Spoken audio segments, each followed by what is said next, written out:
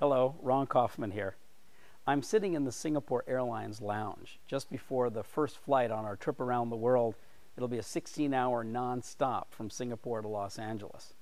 Before this first long flight, I thought I'd take a moment and share with you why I'm so passionate about service and what service actually means to me.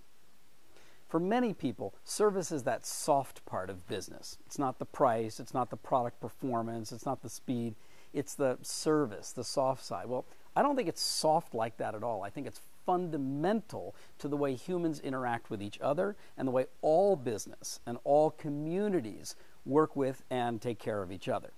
So I have a definition. Service is taking action.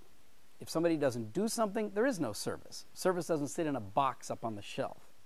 So service is taking action, but with a purpose. And the purpose is to create value for someone else. So think about the simple definition. Service is taking action to create value for someone else. In a retail situation, that's obvious. You're helping somebody else get the right product or the right service that they need. In a B2B business situation, it could be the right raw materials, the right supply chain service, the right back office support. Even in our community life, when you think about everything that neighbors do with each other, families do with one another, there's always some action being taken for the purpose of something that somebody else appreciates, somebody else wants, somebody else will value. That's service. In fact, if you think about it, human beings are serving one another from the moment we're born until the moment we die. We are the species on the planet that requires other people to do things for us just so we can stay alive.